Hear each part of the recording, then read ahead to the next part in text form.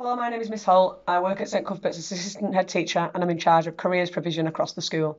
The video that's been prepared is to help you to help your child to get ready for their college applications that will happen in the next few months.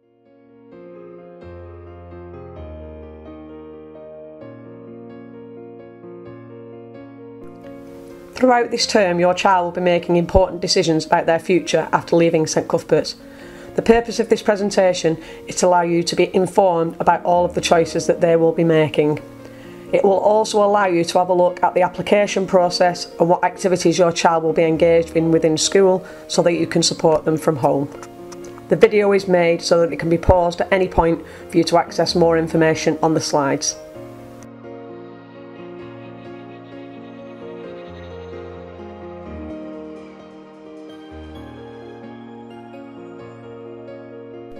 There are a wide range of courses and colleges that your child can attend.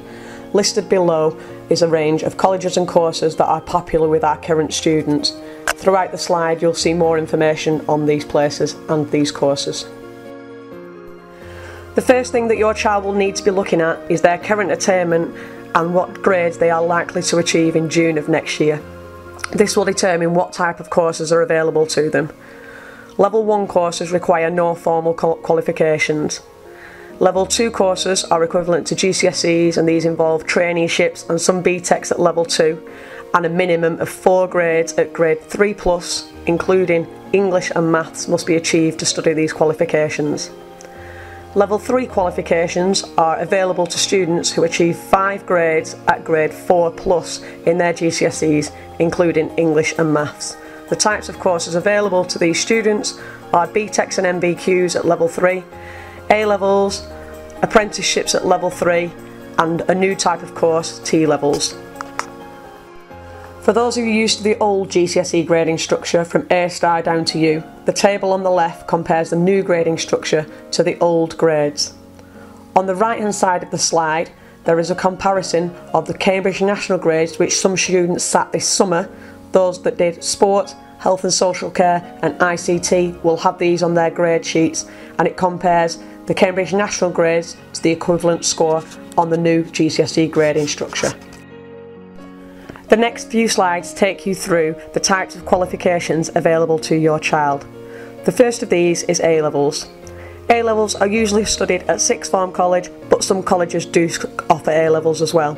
These are a Level 3 course which will require at least 5 grades at Grade 4+, including English and Maths, but be aware that some subjects such as science and maths do require higher grades.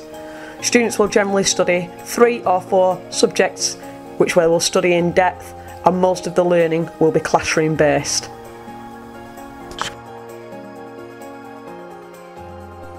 The types of courses that your child can study at A-level are listed in the table below.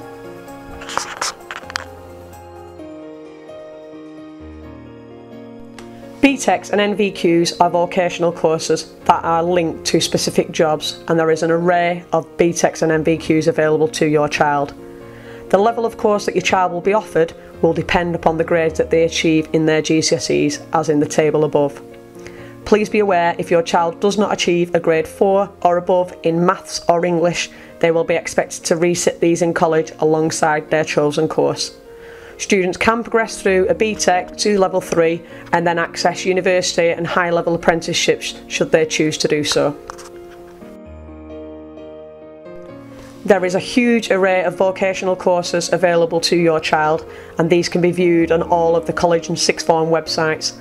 Some sixth form colleges do offer a blend of A-levels and a vocational course, and again it's worth having a look at the websites of the sixth form colleges and colleges to see the kind of courses that they can offer.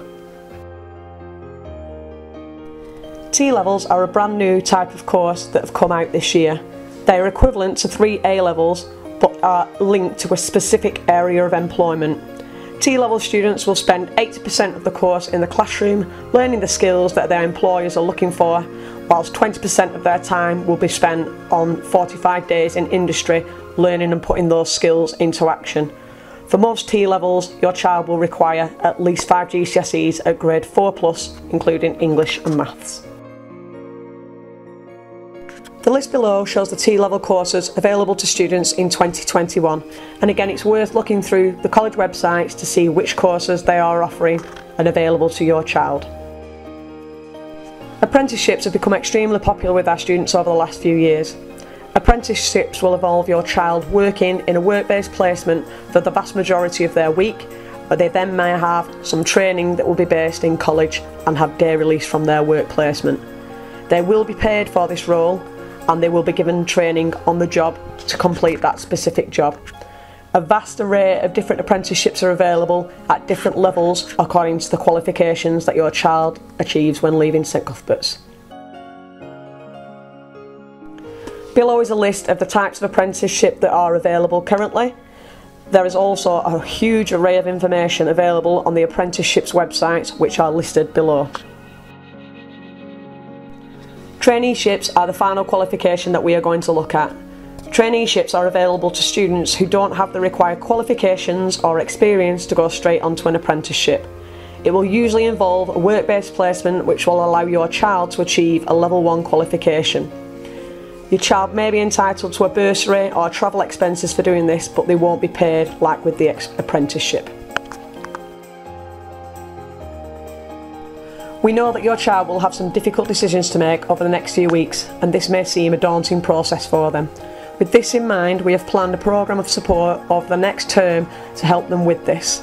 On Wednesday the 24th of September, your child will be involved in a personal development session with their form tutor. During this session, they will receive a presentation on all of the local colleges and courses that are available to them. They will also review their GCSE results from the summer, look at their minimum expected grades and their grades that they were awarded in March of 2020. They'll have the opportunity to start to prepare a CV, which most colleges will need for interview, and they'll also have the opportunity to have a review of the prospectuses for the different colleges. Your child will need to bring with them their full address, their date of birth, a suitable email address to use for their college applications. They will also need to know your email address, your addresses and your telephone numbers to place on the application forms. Colleges are currently unable to come into school to talk to students as they normally would. Therefore, each college has provided us with a short video to share with students what they have to offer in terms of qualifications and what their college life will be like. This will be supported with discussion with their form tutor during these periods to allow them to start to think about which institutions they may be more interested in looking at further. The next step will be making applications for students once they have decided which courses that they might like to apply to. Students can make as many applications to as many different courses as they wish to and as many different colleges as they wish to. To allow this to happen, in the week commencing the 5th of October, students will be given a slot to attend after school if they wish to apply to Hotwood Hall, Rochdale Sixth Form College or Bury College between Monday and Thursday of that week. On Friday the 9th of October, any students that wish to make applications to other colleges will be able to do so. It is really important that the students attend on the correct day and are starting to make these applications. Once the interview process starts with the different colleges, students will be expected to have a curriculum vitae that they can either send to the college or take with them to interview, depending on the process that the college is operating. Next week, your child will be making a CV in form time which will be written out. In order to allow them to be able to type this up and have this ready to take with them to interviews, in study hall from the 12th of October, students will be able to type these curriculum vitaes up and get them printed out, ready to go. We understand that some students will need more support with making applications. Therefore, in the week commencing the 21st of October, students will be offered opportunities to make applications in a one-to-one format with support from the Pushing Potential team, our careers advisor, Paul Ferry, and they will also, during the week in personal development time, have the opportunity to do some mock interview practice ready for their interviews at the colleges.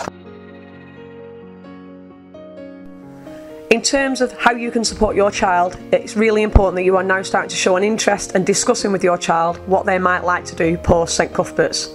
They can also make applications at home to the various colleges, and there is a sheet attached to this email which lists all of the website addresses for the colleges and their deadline dates. Please also encourage them to attend and engage fully in all of the career sessions which have been planned for them. If you feel that you or your child need further support in terms of the careers process that's going on at the minute, you can contact either myself, Paul Ferry, who is our careers advisor, or Mrs. Elledge, who is a part of the Pushing Potential team and very experienced in terms of careers advice. The next few slides take you through some of our local colleges, their entry requirements, and give details of their website address for you to explore further.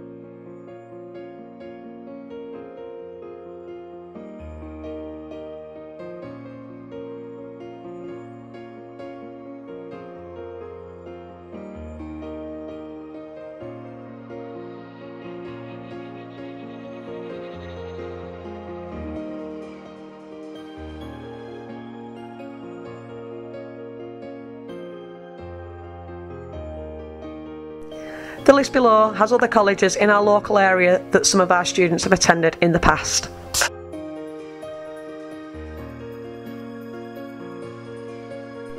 Another couple of websites which may be useful to your child are the National Careers Service website and the Zello website. Both of these are based around careers and pathways into them. The National Careers Service website, you can look up any career which your child may be interested in, and it gives them pathways into that particular role. The Zello website does questionnaires with your child which takes them through their likes and dislikes and strengths and weaknesses, and then formulates careers which may be suitable to them. If they're accessing the Zello website, your child will need their school email address, and initially their password is ChangeMe. It will then prompt them to change the password.